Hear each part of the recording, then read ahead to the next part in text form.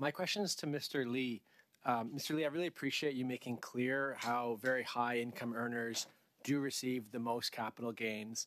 And so they obviously disproportionately benefit from the tax savings of partial tax inclusion.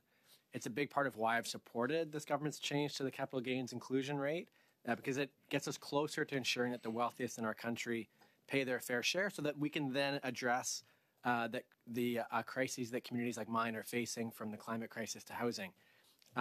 That said, I did hear questions from moderate income earners in my community this summer. I'd like to share an example with you and get your take on it. Ken shared with me he purchased a property decades ago that has grown significantly in value.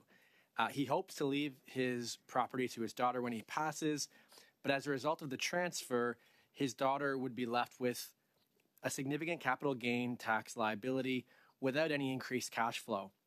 And that's, of course, increased due to this change.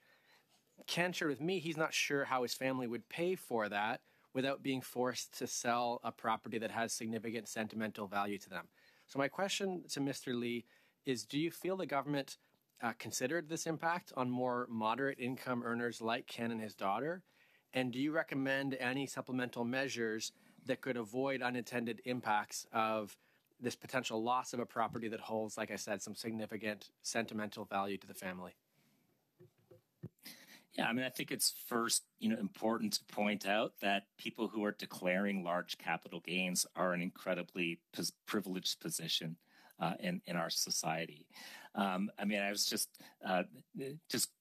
on the back of the napkin, so to speak, looking at $1 million in capital gains in Canada. Under the new rules, 625,000 of that million would need to be declared for income tax purposes, whereas previously 500,000 would have to be declared for income tax purposes. At the top marginal tax rate, if you look at it 50% nationally, federal and provincial income taxes, the difference is $60,000 on $1 million of income. So now maybe if you're talking about a situation where you're getting into millions and millions of dollars and it's all declared in 1 year, there may be some issues with that. But again, we're talking about how much of a discount we're providing compared to the 100% inclusion rate for earning income through wages and salaries.